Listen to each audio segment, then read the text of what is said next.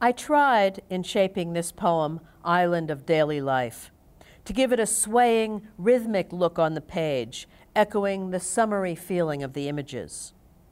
As a celebration of unhurried summer days, each stanza contains material that excites the senses: wildflowers, lake, light, rowboat, blueberries, wine, moon.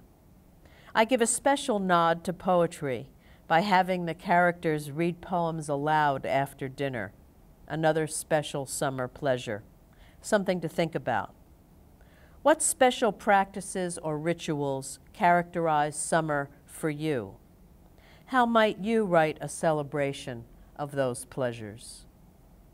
Island of Daily Life, in memory of Sandra Cantor, 1944 to 2004. This one is for Sandy, who loves poems about ordinary things.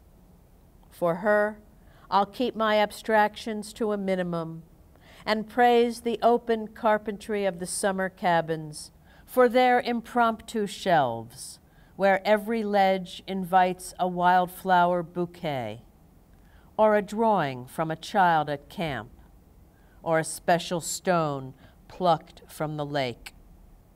And I praise the lake with its dappled beach and sloping light, the comforting iterations of rowboat, bathing cap, splash, where lakefront trees and small docks flare in the late afternoon, and a neighbor calls softly to her daughter, "It's time to go, don't forget your things."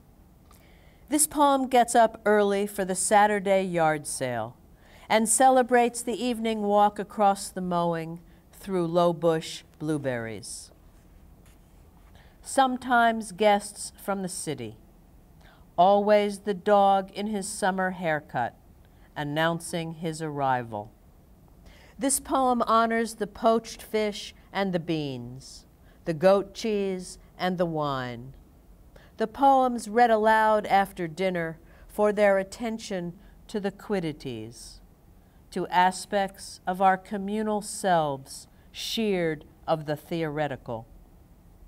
This poem celebrates the passing of the dish and the return of the bowl, the full moon now high above October lakes, shining on 1,000 forgotten beach books.